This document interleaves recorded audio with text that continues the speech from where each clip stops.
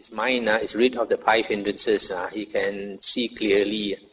And when he listens to the Dhamma, he can understand clearly. And he gains a reflective acceptance of the Buddha's Dhamma. That will give him right view. And once a person gains right view, he becomes an Arya, the first stage Arya, the first path. This first path can also be called stream entry. You enter into the stream of the Aryans. So that is purification of view, to attain right view.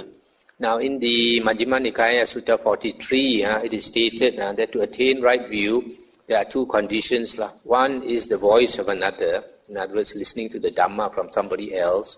And the second condition is thorough attention or proper attention or careful attention.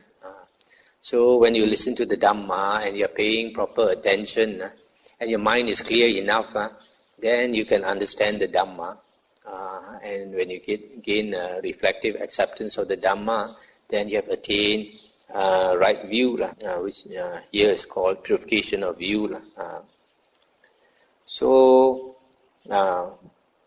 But when a person enters the stream, he becomes a first path attainer. He has not got rid of any fetters yet. A Sotapanna, the first fruit Arya, he has got rid of 3 lower fetters. What are the 3? One is attachment to rules and rituals, Silabata Paramasa.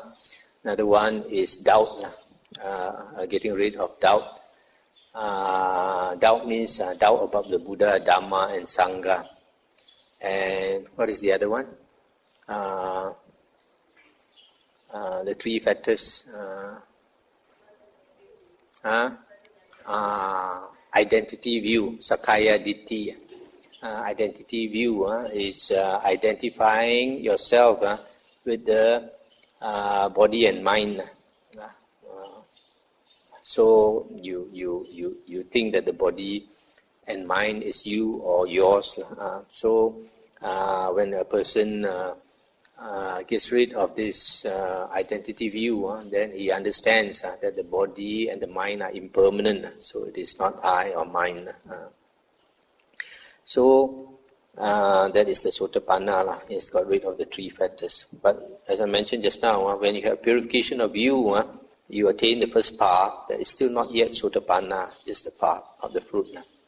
But purification of view will bring you to purification by overcoming doubt.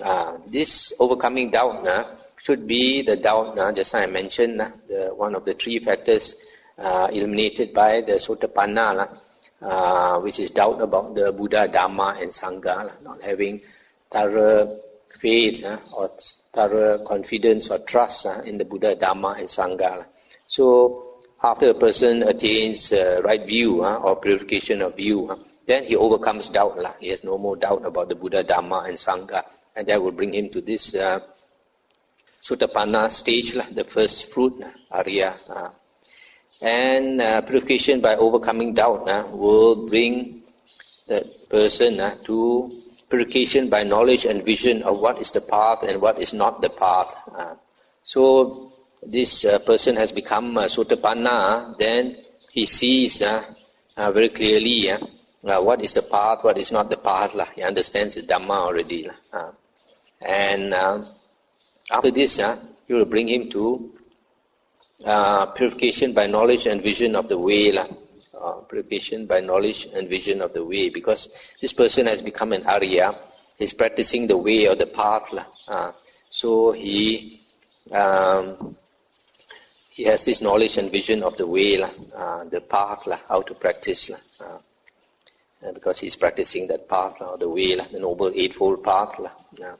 And that will bring him to purification by knowledge and vision. This purification by knowledge and vision, that means he attains knowledge and vision.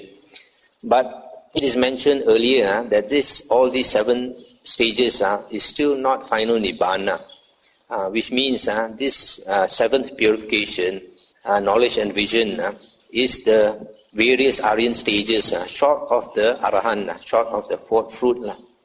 So this person has attained knowledge and vision. Is either Sotapanna or a second path attainer, or second fruit attainer, or third path attainer, third fruit attainer, or fourth path attainer.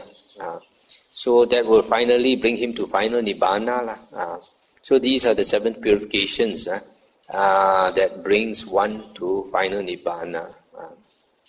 So when you look into the Visuddhimagga, you find these 7 purifications are elaborated, and a lot of things they introduce. But since it is not the Buddha's teachings, there's no need to waste our time over them. Because in the, I always like to mention the Digha Nikaya Sutta number 29, Pasadika Sutta. Inside that sutta, the Buddha has stated that his Dhamma, his teachings are utterly perfect, pure and complete. And the Buddha says, if you think you want to subtract some of his teachings, you think some of his teachings are superfluous, not necessary, then the Buddha says you don't understand the Dhamma. The Buddha's Dhamma is perfect, concise, and pith, everything in it is valuable. And the Buddha also says that if you think you want to add to his teachings, you also don't understand the Dhamma at all. So nowadays you find a lot of monks referring to other books other than the Buddha's Dhamma. Books like the Visuddhimagga, the Abhidhamma, which was written much later, and commentaries and all that. So you can take it from Digha Nikaya Sutta 29. You can take it from the Buddha himself, that all those monks who refer to all these later books, they don't understand the Dhamma. It's not what I say, it's what the Buddha says.